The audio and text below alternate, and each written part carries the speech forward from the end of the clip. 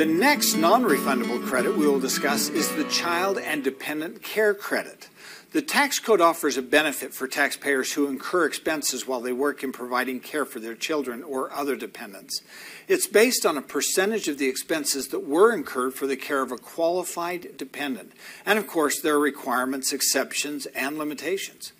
Let's begin by describing who is eligible to take the credit, and then I'll mention what expenses qualify toward the credit. To be eligible to claim this credit, taxpayers must show that they have met several requirements. The care must have been provided for one or more qualifying individuals. The care must have been provided so the taxpayer and the spouse, if married, can work, look for work, or attend school full-time. The taxpayer must have earned income. Taxpayers who are married and living together must both have earned income. The taxpayer and the person for whom the care was provided must live in the same home. The caregiver cannot be the taxpayer's spouse, the parent of the qualifying child, or someone the taxpayer can claim as a dependent. Services provided by the taxpayer's child under age 19 do not qualify, even if that child is not a dependent.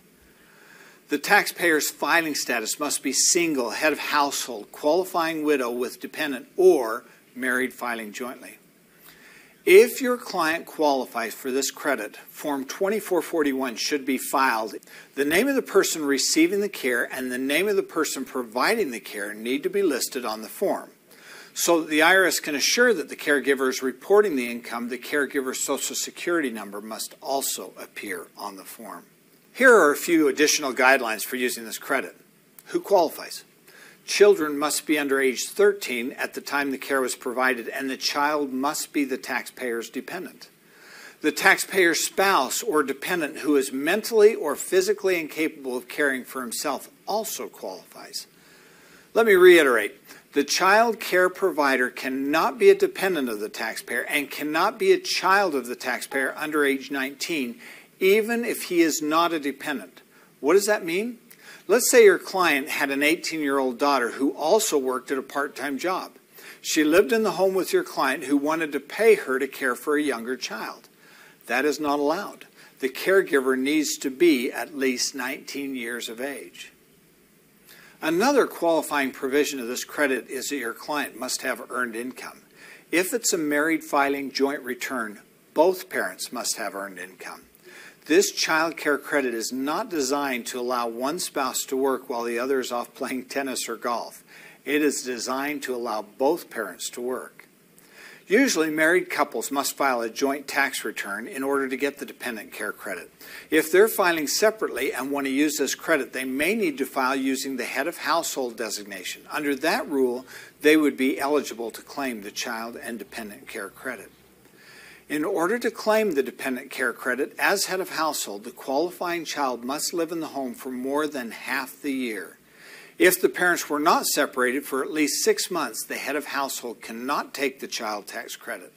Also, in order to qualify for the credit, the taxpayer must pay more than half the cost of maintaining the home. A qualifying individual is still considered living with the taxpayer even if he did not live there for the full year. Perhaps he was born that year, died that year, was away to college, went into the service, or something of that nature. What about divorced parents? Generally, the qualifying taxpayer is the one who is providing the financial resources for the dependent receiving care. If the taxpayer is divorced or separated, he may qualify for an exception to this rule. Only the custodial parent can claim the credit for child care. That means the non-custodial parent may not claim the credit even though he can claim the exemption. Yet, the custodial parent can claim the credit even if he does not claim the exemption. Here are some guidelines for tax credit qualifications for spouses of students and spouses who may be disabled. The taxpayer is treated as having earned income for any month that he is a full-time student as long as he was in school for at least 5 months of the tax year. The months do not have to be consecutive, and the school cannot include night school, trade school, or correspondence courses. If the spouse is physically or mentally disabled or unable to care for himself, Form 2441 should be filled out appropriately. Of course, there are rules and exceptions which are listed in your workbook. What are qualified expenses? The broad definition of qualifying expenses is that they must be work-related. Expenses are considered work-related if they allow the taxpayer or the spouse to work, look for work, or attend school full-time for at least 5 months in the year. Expenses are also considered work-related when the taxpayer or spouse is disabled. The expenses are for the primary purpose of assuring the well-being and protection of a qualifying person. Simply put, the expense must allow the taxpayer to work or attend school. Employer-provided dependent care benefits affect the amount of qualified expenses that a taxpayer can claim. The dependent care that was paid by the employer will show up on the W-2. This amount is entered on the second page of Form 2441. You must complete page 2 of 2441 before you do page 1 in order to show how much the total expense was versus the total income your client received from the employer for the child care benefit.